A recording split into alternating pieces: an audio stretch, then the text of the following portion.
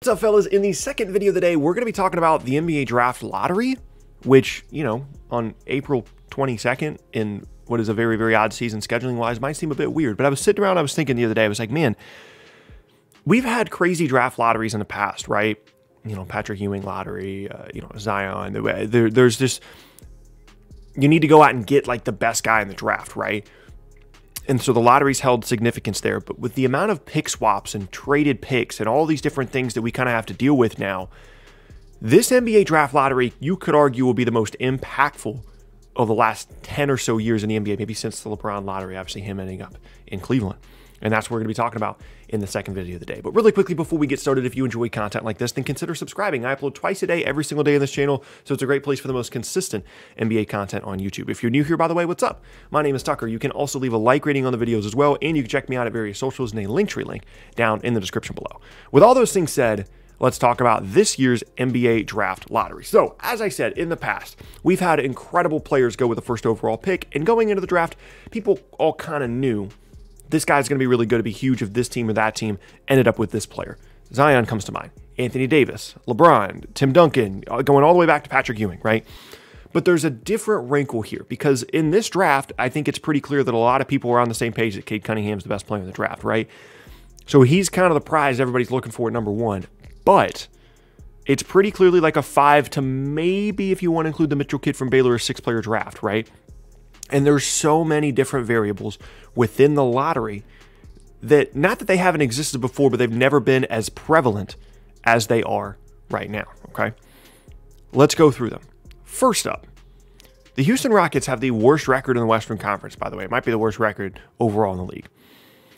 And they could end up with a pick not even remotely close to where it should be because of all the picks they've sent out, and they're just in a weird spot with their own draft picks. They need a top 4 selection this year to guarantee that they're going to keep their pick. If it's in the top 4 in the lottery, they keep it. That's a huge boost to what they're going to be doing moving forward. They've got all the other Brooklyn picks as well, but they need a top 4 pick in this draft. Just given the way that their roster is right now, that would be a huge, huge plus for them. And if they don't end up with that top 4 pick, then some things get switched around. Oklahoma City potentially moves up. Miami potentially moves up. There's all this different craziness, and they need that top 4 protection. And that is just a little bit of a taste of the craziness that happens when you have all these different draft picks traded and all these different pick swaps, not only in this lottery, but moving forward, but specifically with the talent in this class and the Cade Cunningham stuff at the top. Until we do get to that double draft where you have high school and college kids in the NBA draft at the same time, this is going to be unmatched in terms of relevance across the league, in terms of impact across the league. Another one to consider outside of the Rockets one is that Warriors-Timberwolves pick swap, right? So the Warriors get that pick, top 3 protected from Minnesota. If it gets protected, it rolls over to the following season. If Minnesota can end up with a top 3 pick in this class, that is such a huge boost for them in a similar way that it is for Houston, because they've got pieces, of course. Karl-Anthony Towns, Anthony Edwards, first pick in the draft last year. D'Angelo Russell's there, but they need somebody else to really raise the ceiling of this group. But then once they start developing all those guys, things can start to look really interesting in Minnesota, right? But if they lose that pick, not only does Golden State get a fantastic asset potentially with the 4th or 5th or 6th pick in the draft, but Minnesota, it's such a momentum killer for them to suddenly not have what is going to be their best asset moving forward. And of course, they lose their pick next year, but they need something to boost up the talent of this group. And if they don't get their pick this year, that'll end up being a huge, huge price to pay in exchange for D'Angelo Russell in that trade going back. And for Golden State, that not only, if they end up with a 4th or 5th or 6th pick, not only helps them add a player to their roster right now that they certainly need, given the limited amount of help that Steph is getting this season, but it also impacts their ability to make a huge trade down the road as well, when they could possibly trade that pick as well as James Wiseman, or they could split up the assets. Regardless, Golden State is in a much better spot if they end up with the 4th or the 5th pick in this year's draft, a draft that is largely known as a 5-player draft, rather than the unknown of an unprotected 2022 Minnesota pick, a Minnesota team that, if they do get this top 3 pick, could actually be decent next year and certainly wouldn't hold the same value that a 4 or a 5 pick in this class would. Huge implications for those two teams, but we're not done. Okay, Chicago, they still have an outside shot here of making the play-in game, but they owe their pick to Orlando this year, top 4 protected. We've seen some crazy stuff happen in the lottery in the past, right? And there's a handful of different scenarios here. Chicago stays with the Orlando gets like a late lottery pick. Cool, they're in there. Chicago moves up, but not to the point where they're in the top 4. but they can't move up in a hugely significant way, but it still helps Orlando out, right? Or somehow, by some crazy stroke of lottery luck, Chicago ends up in the top 4. And I'm not positive how the protection works moving forward. I don't know if it rolls over to 22. I don't, because they owe their 23 pick to Orlando as well. But something would happen with the pick rolling over there. And Chicago goes from, this is not necessarily a disaster, but we gave up our pick. We got Vucevic. We only made the play-in game, or we didn't make the play-in game at all. And we're going to lose our pick to lottery luck. You're in the top 4. You get an awesome player, and everything changes. You know, because you've got the Zach LaVine 2022 free agency stuff hanging over you. You've got the fact that you already owe your 2023 pick as well. Crazy lottery luck, like we saw one time with them getting Derrick Rose, could absolutely shift things in a crazy significant way there in Chicago. And these are just a few examples of why the lottery is so great. It's one of the greatest things that the NBA does from not only a content perspective, but just overall, right? Between this and free agency and the trades and the draft picks and stuff, it allows for so much variance and so much movement. It's not so rigid. It's not so much, this is the worst team, they get the best player, hopefully they don't screw it up. You can have teams like New Orleans last year that are incredibly different now, having moved up to the number 1 spot in that draft than they would have been had they stayed and drafted at 7 or 8 or so, right? And that could, despite all these other protections and things to keep an eye on, could end up being the biggest difference maker in this class, because there are a lot of teams that are right on the edge from a talent perspective of being very, very good. Chicago is the team that comes to mind, right?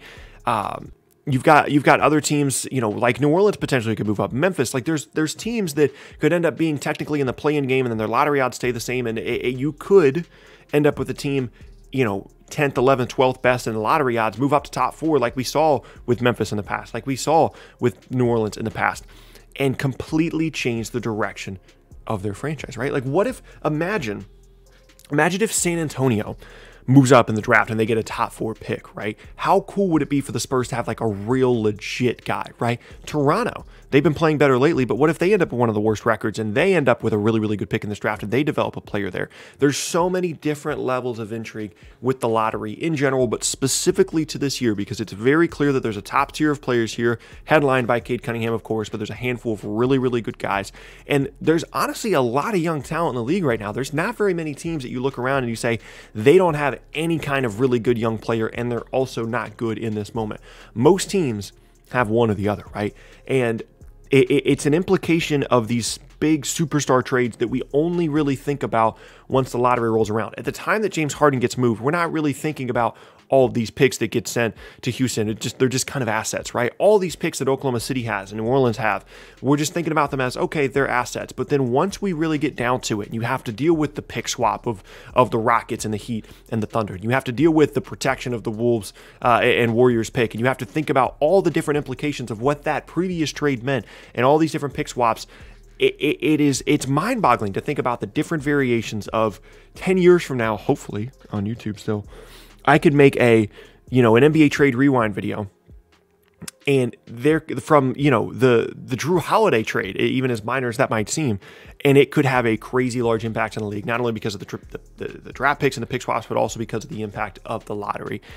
And I'm just getting y'all ready right now. It's going to be absolutely insane to see how this lottery shakes out with all the different variables at the top as well as throughout it. You know what I mean? I mean, this could be a truly, truly league-altering draft as well as lottery. And above it all, I'm honestly just rooting for teams like San Antonio and teams like Toronto that are competent and know how to develop players. I'm hoping they move up into the top 5 in this class so that, this young talent that's coming in can be developed in the correct way and really help out those teams. Or they go to teams that, already have a good amount of young talent like Minnesota and potentially, have an opportunity to build something really, really special if they can develop those young guys. There's a lot of really cool scenarios. Like if Oklahoma City ends up with Cade Cunningham in addition to all the other picks they have and stuff, that's going to be insane. New Orleans, same thing. Like if New Orleans gets crazy lottery luck again and they can move up to add somebody to the Zion Ingram pairing and all these future picks and stuff like that, that would be insane. Houston potentially getting a guy with the future picks that they have.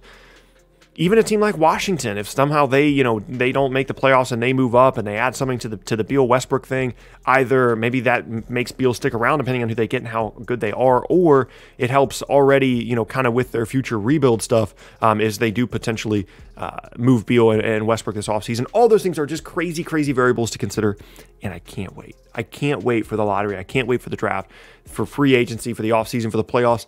I know it's been a weird season. It's been a bit of a slog at times. Things are about to get very, very exciting for the league. I hope you guys are excited right there along with me. But yeah, that's going to be the end of the second video of the day, and I thank you guys very much for watching. Once again, my name is Tucker. If you missed any of my previous videos, be sure to check out the boxes on screen. You can leave a like rating on the videos as well when you're enjoying them, and you can check me out at various socials and a Linktree link down in the description below. With all those things said, hope you guys have a fantastic rest of your Thursday, and I will see you all next time.